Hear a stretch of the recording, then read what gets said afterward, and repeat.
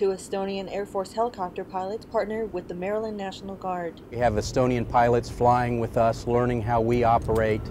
It's a great opportunity to work together, to train together, to learn together. They've been here training for almost a year. They've recently been out on the swiftwater rescue training with local civilian authorities. I was rescued by my fellow pilot, Martin. It is the first time the Estonian Air Force pilot has rescued another. The partnership benefits both Estonia and the United States.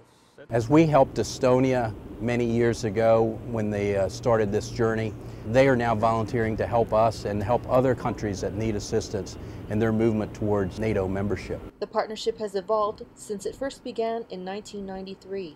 Beyond military to civilian, we now have universities in Maryland partnered with universities in Estonia. The civilian exchanges continue and is probably the most rewarding part of our engagement.